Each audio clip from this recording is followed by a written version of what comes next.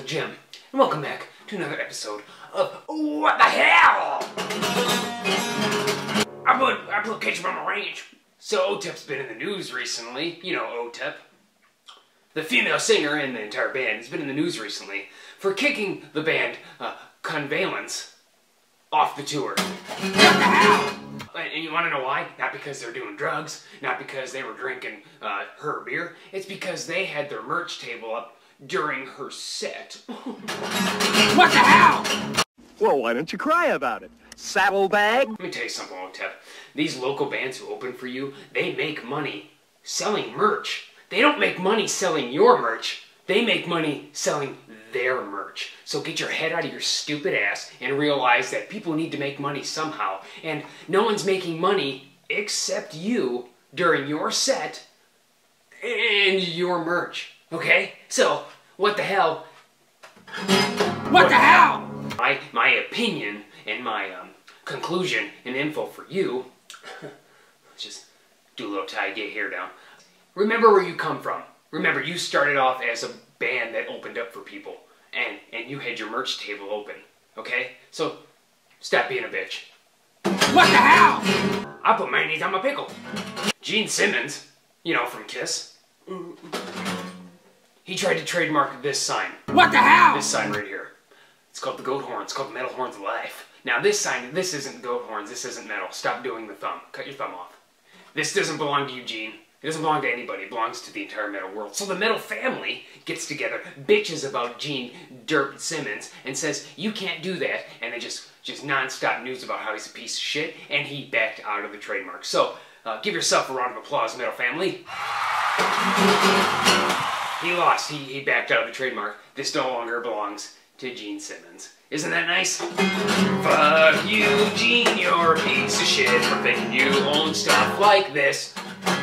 I'm not a musician. Allow me to demonstrate.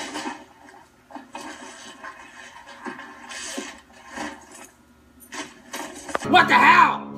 Chad from Nickelderp, I don't remember how to say his last name, and Corey Taylor from Slipknot Stone Sour, they're in a little feud right now. Chad from Nickelderp goes, hey, why don't you actually make a hit song? Because you're Nickelback Light, I believe that's how it goes. And Corey Taylor, instead of saying like something like, man, fuck you, dude, I make tons of hit songs, or something really baller and metal-y. What the hell? He says, whatever, dude, your face looks like a foot. Oh, bravo, Corey, on the wonderful comeback. Any more brain busters? It's fucking the dumbest thing I've ever heard in my life. Corey, you're better than that. You make your Iowan people look like a bunch of turds when you do that. What the hell? Chad said about Slipknot, if they had any talent, they wouldn't wear masks. What the hell? That's not true.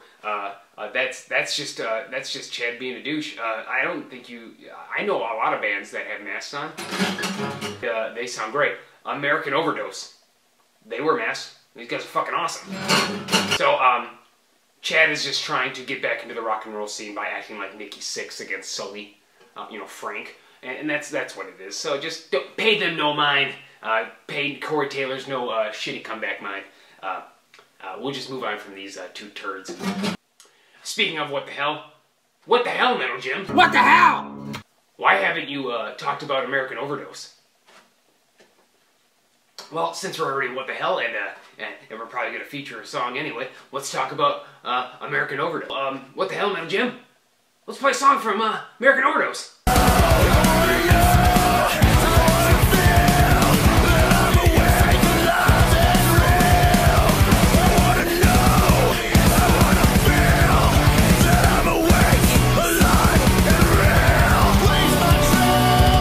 That was What the Hell with Metal Jim.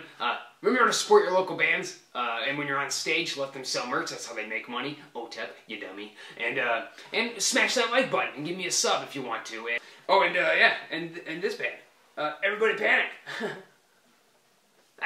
They're really good. Just check them out. If you want a shirt, go on their website. Oh, yuck.